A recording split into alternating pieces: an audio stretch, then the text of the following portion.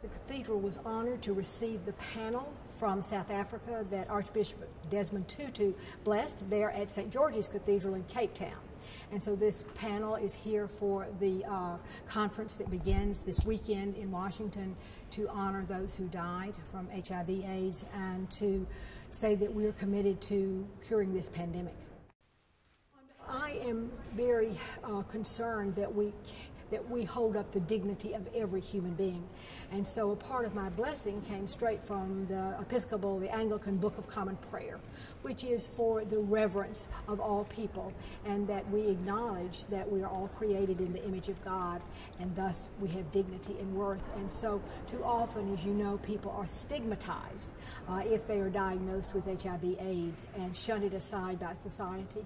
And I wanted us to pray that that goes away and that we honor each and every man, woman, and child.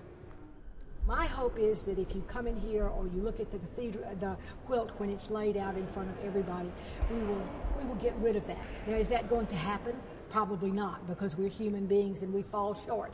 But this is again an attempt in what strides we have made in welcoming folk and getting folk to treatment when they need it.